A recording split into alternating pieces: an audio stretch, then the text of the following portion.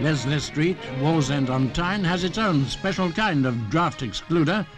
A bit noisy, the residents say, but definitely having a ship across the bottom of the street does make a difference.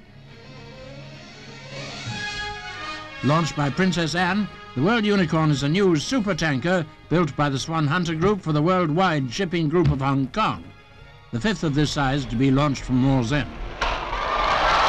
Princess Anne also launched the first of the series, the SO Northumbria, in 1959. But the 250,000-ton World Unicorn, built at a cost of £16 million, is the first for worldwide. It's an example of the growing size of tankers.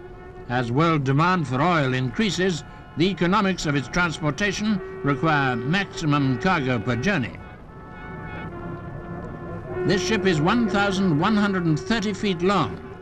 Just imagine it as a convoy of 39 double-decker buses going down the slipway, or for the air-minded, 5 jumbo jets.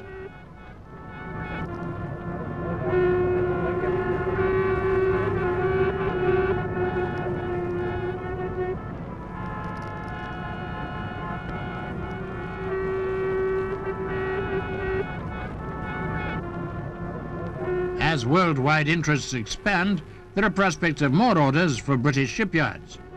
In shipbuilding at least, the boom is booming. Dublin and the Spring Show at Ballsbridge.